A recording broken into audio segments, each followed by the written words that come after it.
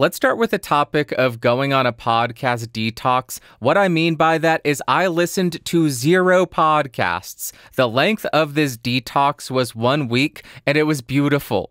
I understand this may be hypocrisy because I make podcasts. My channel is called Podcastage, so maybe I shouldn't be advocating for this. I should be saying, listen to podcasts, listen to all of my podcasts forever.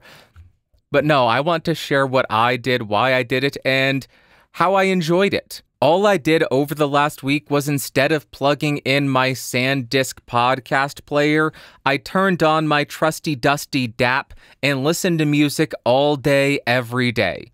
The reason I chose to do this is last week, I think it was Thursday or Friday, I didn't listen to any podcasts, I just listened to music, and at the end of the day, I found myself feeling much happier, much more relaxed. So I set this goal. I'm going to unwind because I must be too highly wound.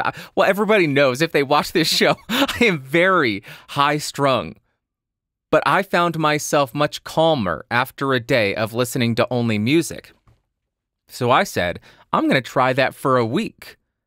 And I listened to Alkaline Trio for a day. I listened to 4 Year Strong for a day. I listened to Radiohead for a day. I listened to Muse for a day. I listened to Like Pacific. It was just great listening to only music because it forced me, or I shouldn't say forced, it allowed me to really dive into the music and appreciate it and listen to an album multiple times because I didn't have this gnawing little thing in the back of my head. Hey, there's a new podcast that you should be listening to. You must be informed about what's going on.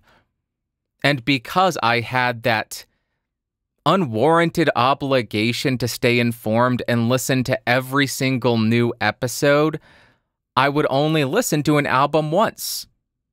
But when I didn't have that unnecessary or unwarranted obligation, I could put on 4 Year Strong Brain Pain on repeat all day long.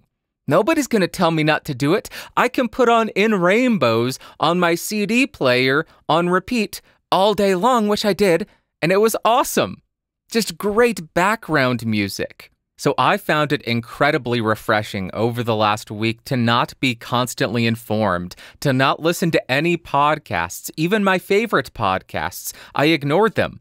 I deleted them out of my Overcast app, which is what I use to inform me that I need to go sync my SanDisk player because I'm living in 1997, even though podcasts weren't around back then. But I didn't listen to any. Yes, I am much more uninformed. I don't know what happened at all in the news over the last week.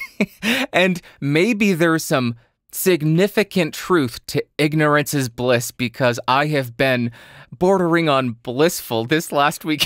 It has been a beautiful existence.